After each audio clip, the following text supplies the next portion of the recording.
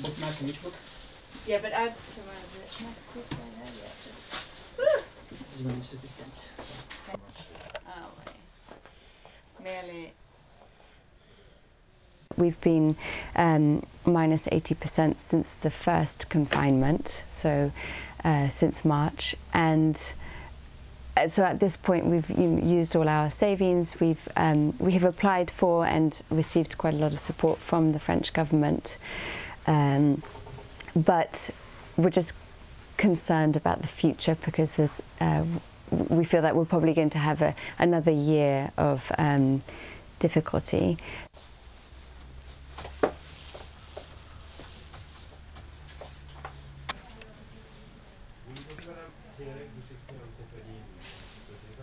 Ils n'ont que des livres en blanc.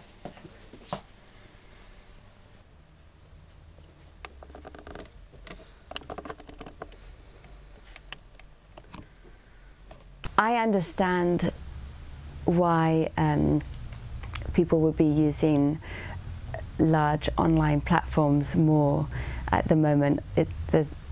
They offer a good service. A lot of us are stuck at home.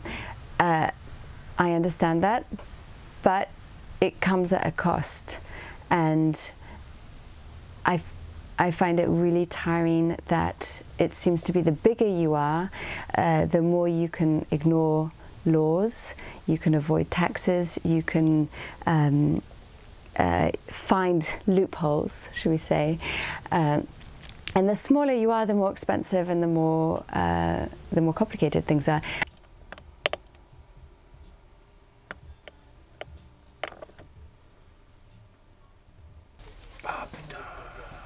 And then we can just change it to refund and then we won't print it.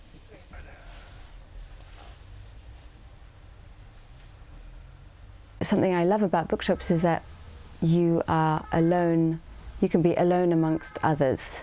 It's this sense of solitude and gathering that comes together. And I think spaces that provide that, and there are so many other independent bookshops and independent places that provide this. I'm just giving this example, but I think this is really valuable in society, and I do think it's a political choice. You have to ask oneself, one thing might be cheaper, but is it cheaper in the long run?